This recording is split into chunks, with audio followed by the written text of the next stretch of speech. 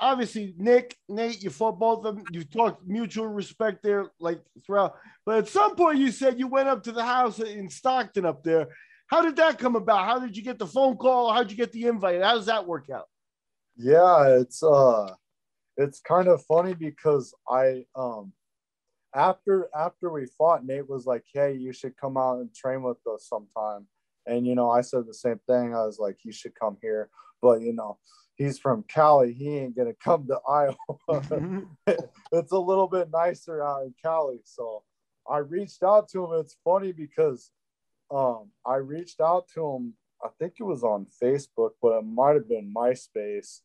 And I reached out to one of his.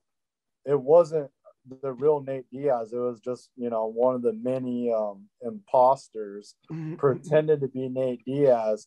And then I reached out to him. I was like, "Hey man, we should train or something." And he never responded back.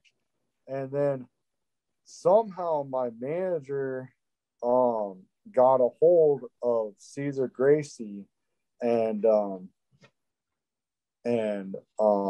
got in touch with Caesar, and then Caesar was like, "Yeah, you can come out." And then I went out there and everything, and then I realized Nate. I was like, "Bro, I reached out to you on Facebook. You didn't message me back." He was like, "Dude, that's not my." He was like, "Where?" And I showed him. He's like, "That's not me, dude." I was like, "Oh man."